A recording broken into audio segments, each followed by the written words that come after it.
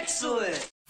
So AMD launched their Radeon 500 series of GPUs today with the RX 580 and RX 570, and just to be clear right out of the gate, these are not Vega GPUs. These are rebadges of the Polaris-based RX 470 and 480, but the good news is that the 570s and 580s are all clocked faster and in some cases cost less than their 400 series GPU counterparts. 8GB RX 580s, for example, will retail for as little as $219.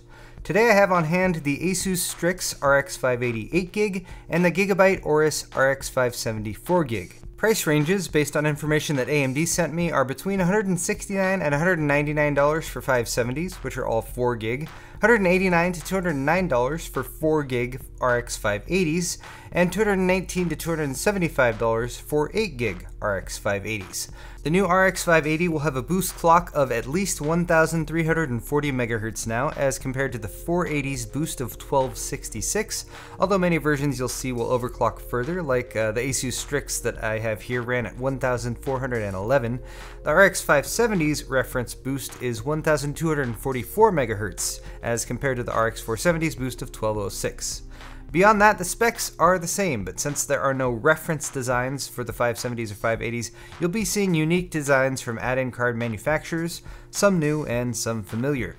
That's pretty much all, but I did have some time to run a few quick benchmarks, which I'll share now as well. Representing NVIDIA, we have a Gigabyte GTX 1060 G1 Gaming 6GB, which is overclocked out of the box just like the RX 570 and 580.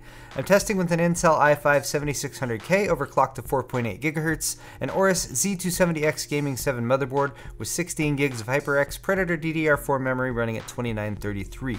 Windows 10 is on my 512GB Intel 600p NVMe SSD, and I'm going to show the gaming benchmarks via a new method captured live on a separate computer, so let me know what you guys think about it in the comments.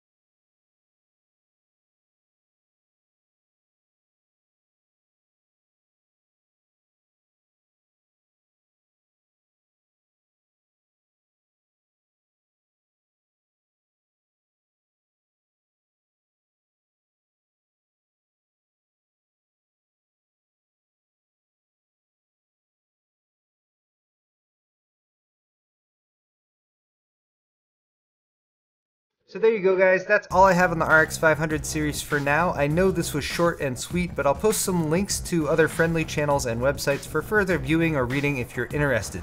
Hit that like button if you enjoyed this video, subscribe to my channel if you're not already, and as always, thank you very much for watching.